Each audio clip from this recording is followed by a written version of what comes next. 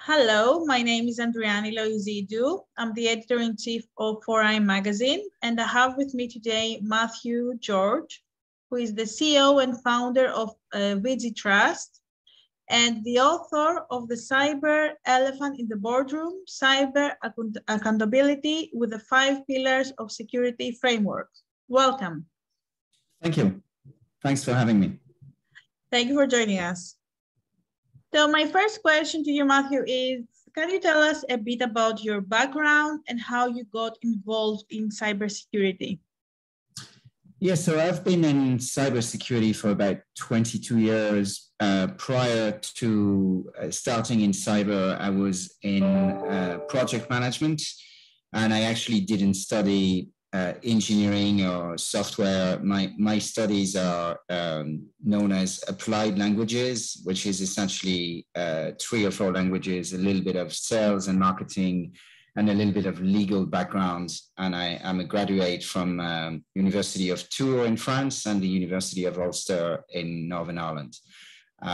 So when I started in security back in 1999, I essentially was selling network security solutions like firewalls, antivirus, IDS, IPS. And then I started thinking about the idea of selling data privacy training. So I started my own business in 2003. And the company VigiTrust is now nearly 20 years old. And the first 15 years, we were security assessors, trainers, and consultants around network security, cybersecurity, data privacy. And then about 4.5 years ago, we pivoted into software. So today we're a software provider for governance, risk compliance, and integrated risk management solutions. Mm-hmm. How did the idea of the cyber elephant in the boardroom come? So through the work that I've done in consulting, I've been lucky enough that I got exposed to loads of different challenges that companies had with regards to cybersecurity and data privacy. And some of the challenges are owing to the threat vectors and the attacks and malicious actors, whether they're internal or external. But a lot of the time, the main issue was around getting the budget and getting somebody to sponsor the project and to follow through with projects at board level. And so I realized maybe 12, 13 years ago that if you wanted to have a good security program, of course you needed a CISO, you needed compliance people, you needed technical solutions training and so on, but you needed to have an ally in the boardroom. And cyber is really the elephant in the boardroom. Nobody wants to talk about it. Now that said, I really don't agree with people that say that the board doesn't understand risks. The board deals with risks every day. Financial, HR, political, employment, whatever. It's just that the cyber risk is not presented to them in business terms that they can understand. So if you go to the board of directors and you start talking about PCI, HIPAA, GDPR, you lose them at the second letter, and the reason for that is not that they're not able to understand. It's that it's not necessarily on their radar screen. Yes, they've heard about hacks, they've heard about data privacy and so on, but they're not security experts, and we just need to be able to translate the cybersecurity challenges and the compliance challenges into business issues that they can identify with. And so the purpose of the book is really to educate the board and C-level as to the importance of cyber accountability. That's why I wrote the book. Mm-hmm. Can you give us 1 or 2 examples of security vulnerabilities posing a daily existential threat to businesses? So let's take a non-technical one first, because there are technical vulnerabilities and non-technical vulnerabilities. So a non-technical one is lack of training for users and lack of user-based training.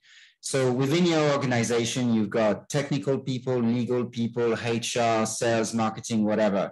They don't all need the same cybersecurity training, but you need to have a baseline where they all get trained on the same level of topics and they understand the policies and procedures. And then based on their different roles, they get additional training. So maybe if you work in management, you get training on cybersecurity challenges during merger and acquisition process. Maybe if you're technical, you get trained on vulnerability management or IDS, IPS, encryption, whatever.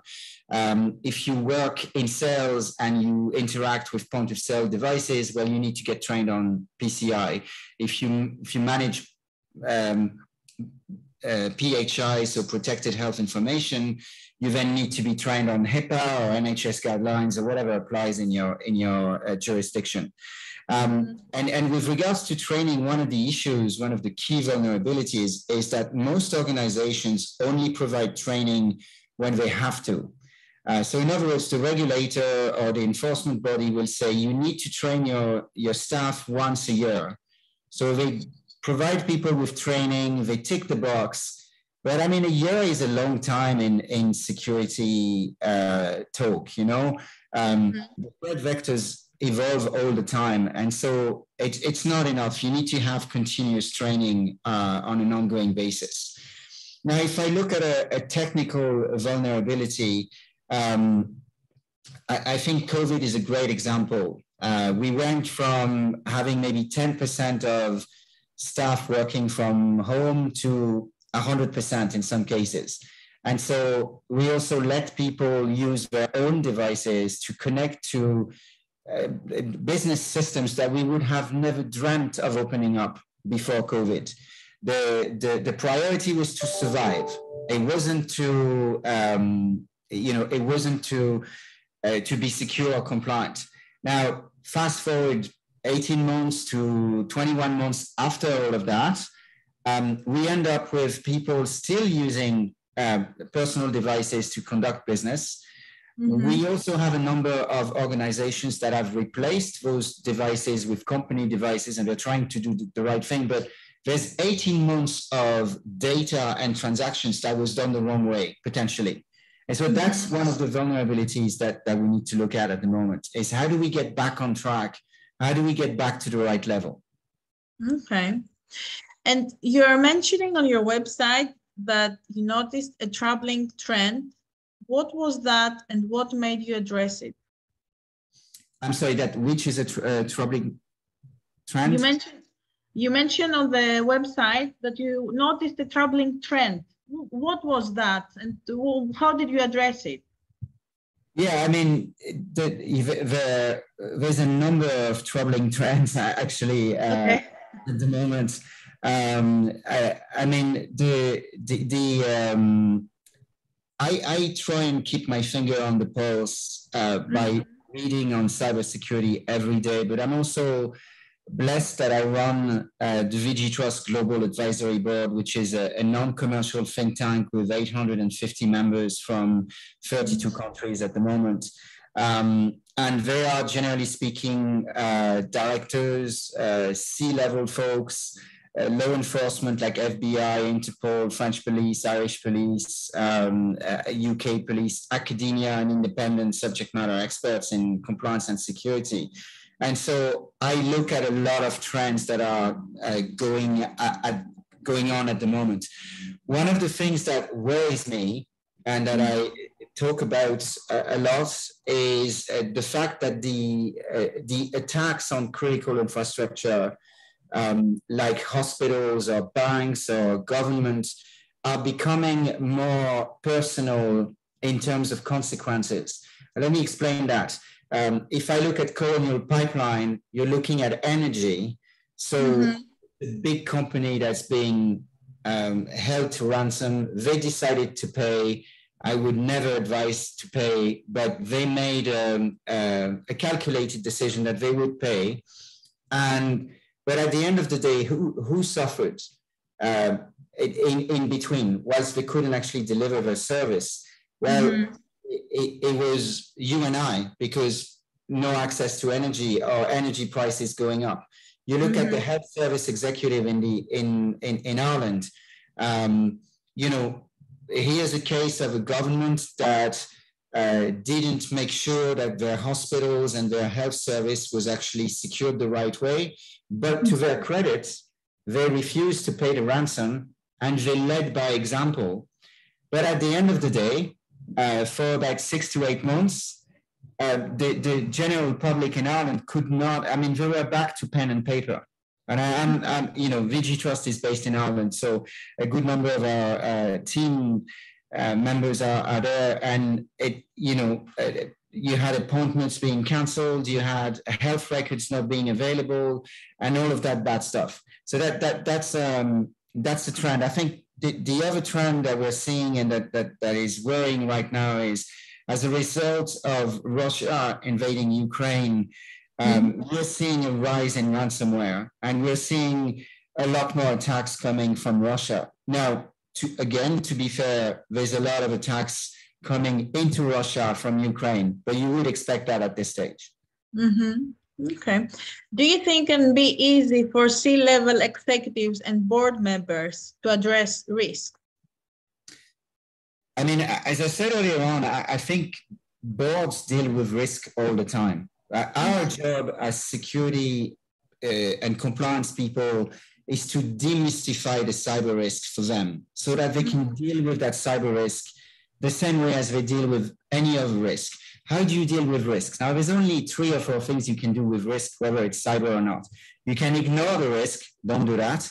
You can try and transfer the risk operationally, so you get a third party that you trust and they deal with that risk for you. You can offset part of the risk by taking insurance. In the case of cybersecurity, it would be cyber liability insurance. Or you can try and reduce the risk to a level that you are comfortable with. And even if you're not comfortable with, there might be some actors, third parties you need to deal with, and you have no choice, and you make an informed decision to deal with that risk. It's the same with cyber. You know, you look at the way security and compliance professionals look at cyber risk or compliance risk is, we have a look at assets, whether they're tangible, intangible. So it might be data, it might be a server, it might be a cloud provider, an application, whatever. We group those assets into a scope. We look at the various risks that apply to that type of scope based on regulation like GDPR or standards like PCI or whatever. And then we say, okay, well, here are all the control points we're supposed to have. Are we able to meet them or not? And if we're not, how do we get to an acceptable level of risk? And then what's the likelihood of the risk of the vulnerability being exploited? What would be the potential impact? And what's the balance of convenience with the residual risk? And so when you look at financial risk, it's a little bit the same way, but it's not necessarily as granular depending on what you do.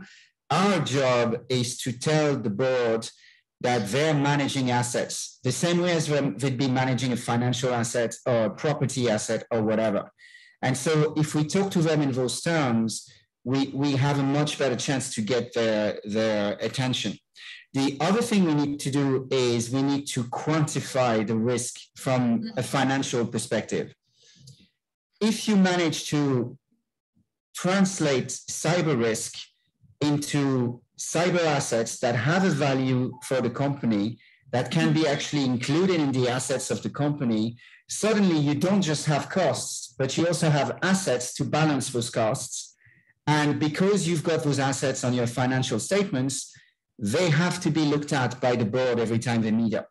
So it's not incorporated into an IT budget or an operations budget. It's an actual cyber asset and cyber budget. And then finally, I think that we need to be aware of the fact that the board, generally speaking, goes through what I call the 5 stages of cyber grief. And those stages are denial. So they'll say, it's not our problem. Our problem is to grow the business, to generate profits for shareholders, to create employment, to pay tax, and so on. Go and talk to someone else. Then comes the anger. We've given you money to recruit a CISO, a compliance officer, to buy firewalls, to train people. Go and talk to the technical team. They'll sort you out. Then comes the bargaining stage. Okay, well, I can see that my competitors are being hacked, or the regulator is knocking at their door. So I'm going to hire a very reputable firm to come in and do a security assessment, create a roadmap for me. That's me off the hook. And you're not off the hook. It's a good start, but you're not off the hook. Then comes depression. Oh my God, we have been hacked. The regulator is in the lobby and they're demanding to see us, the board, not just so. And then eventually comes the acceptance. And the acceptance is, it's not rocket science. You know, it's looking at risk with obviously with a cyber perspective, but at the end of the day, it's just managing another business risk. So these are the 5 pillars that you're talking in your book, right? So, no, these are the 5 stages of cybersecurity grief. The 5 pillars are actually the answer, the solution to that. Okay. And it's based on the idea that whether you look at, say, PCI, GDPR, CCPA, NIST, NIS, whatever, NIS2 now, you can dial back to 5 common denominators in those regulations and standards. Physical security, people security, data security, infrastructure security, which is your wider infrastructure. So your remote workers, your hybrid workforce, your subsidiaries, your franchisees, applications, cloud, third parties, fourth parties, and so on. And then crisis management, what do you do when something goes wrong? So with us, I've created the 5 pillars of security framework with 2 versions. One that is super strategic for the board and one that is strategic for C-level folks. The super strategic one has a questionnaire attached to it with 25 questions, 5 questions per pillar. And the strategic one has 60 questions, so 12 questions per pillar. And the questions are asked in plain business English. And the answers to the questions are yes, absolutely. Yes, I think so. No, I don't think so. Absolutely not. It's not my problem. I don't care, or it's not applicable. You'd be surprised how many people say, it's not my problem. I don't care. Okay. I mean, you know, it gives you a maturity level that you can use to map out the progress that you're making with your cybersecurity strategy. Okay. And sorry to cut across you. It's available in the public domain. We make it available on VigiTrust.com, and actually it's available for free for C-level executives on our platform, VigiOne. So we're not like, what we're trying to do is we're trying to raise the level of awareness at board level, because I truly believe that whether it's government or the board, if you don't have the right allies at the key decision-making layer, it won't filter down through the stacks. Okay. And to close the interview, can you read a line or 2 of your favorite parts of the book? Do you have a favorite part that you would like to share with us? So there's a part in the book where I say that security is a journey and not a destination. And I really like that part because for me, it's a summary of the challenges and the solutions that for the problem that we have with all those threats and how we address them, whether it's security or regulatory or any type of other threat that we need to deal with. You can get compliant with as many regulations and standards as you want. It doesn't necessarily make you secure.